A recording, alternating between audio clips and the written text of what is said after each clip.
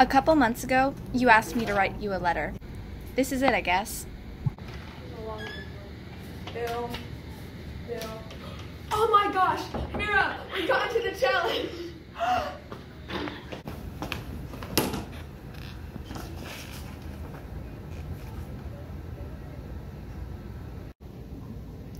April 27th, studio.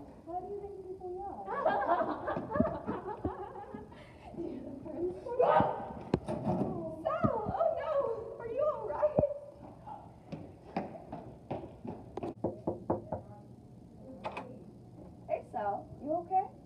Yeah, I just don't really want to talk to you anymore. What? Why?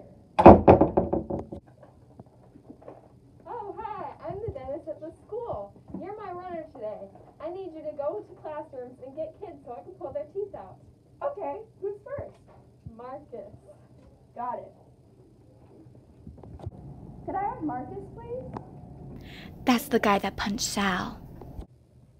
So do you like a recall in time? Yeah. Well, you don't understand it. All your theories are wrong. Hi, Marcus. Miranda, thank you for bringing me Marcus today. You did a good job. Don't bother coming back. He's going to be here for a while. Come on, Marcus. Give him the chair.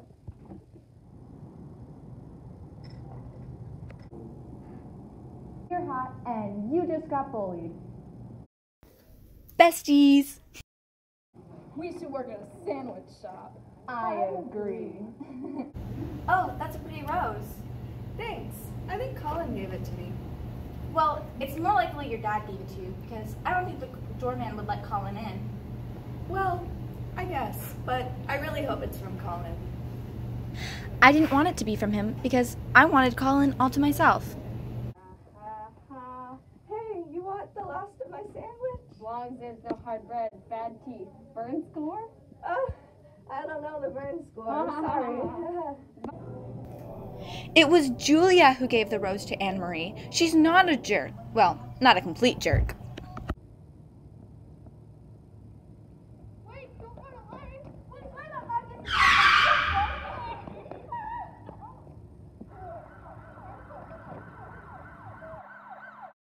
Honestly, I haven't wanted to be besties for a while now.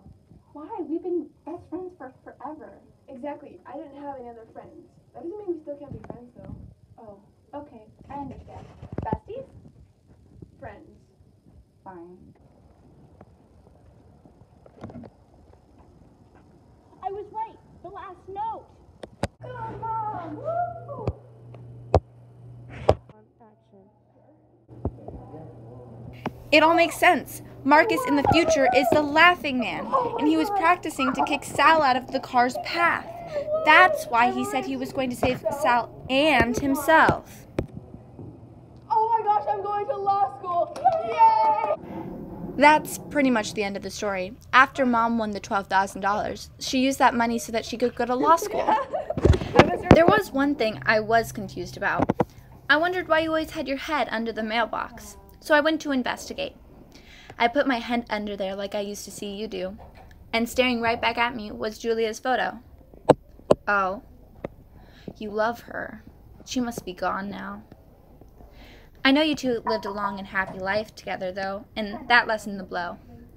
Anyway, I plan on handing this note to you with little explanation, so as not to ruin the future. Safe travels, Miranda.